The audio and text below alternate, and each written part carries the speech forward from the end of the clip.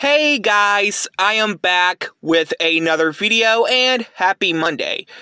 So yes, yesterday I talked about Big E's overall being a 78, and I promise you guys I will talk about Kofi Kingston, which we are doing this right now.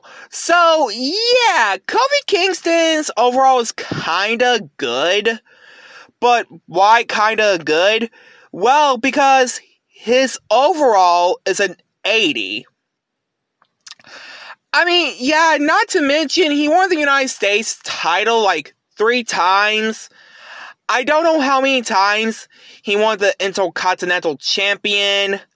I know he won the tag titles like Raw, SmackDown multiple times. One time NXT champion, and, well, not to mention, he won the WWE Championship at WrestleMania 35, which was 5 years ago.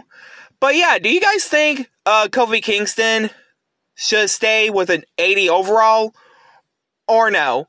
Let me know down comments below, and I hope you guys like, comment, subscribe.